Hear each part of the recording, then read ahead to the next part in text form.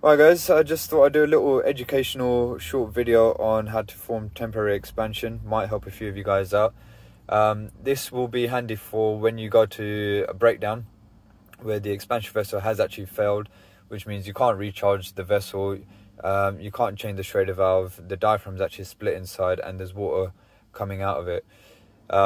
The symptoms that the customer is going to be left with is that every time they run the boiler, the pressure is going to go up into the red.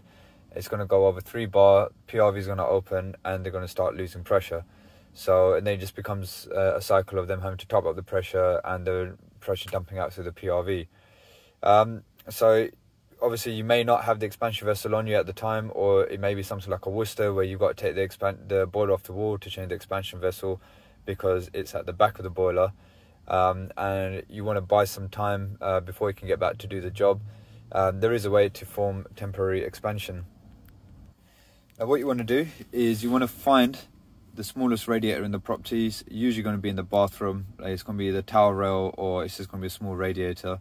Turn off both radiator valves, shut them both off, drain this radiator out so that you've got no water left inside of it, and then what you want to do is keep one side still shut and only open up the other side.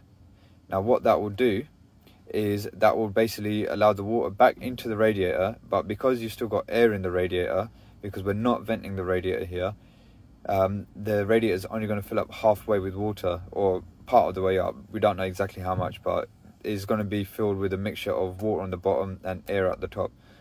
Now the most important thing to do here is do not vent the radiator, do not bleed it, because you want to keep that air gap within the radiator, because this is what's going to act as your temporary expansion vessel. So you've kept one side shut, you've only got one side open.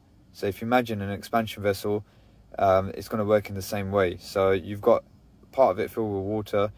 As the boiler turns on and the water starts heating up, this will basically balance the pressure within this radiator, and it will stop that pressure from going up into the red, and it will stop the PRV from opening and dumping pressure out, and it will buy you a bit of time until you can go back and fit the new expansion vessel. And that's it. I've had to do this on a couple of jobs in the past. Well, like I said, I've been sent to jobs where the vessels have failed.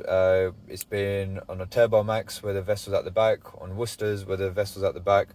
And just to sort of buy them some time, I've done this trick, and it works, and it gives you that much time to go back with the part and get the job done properly.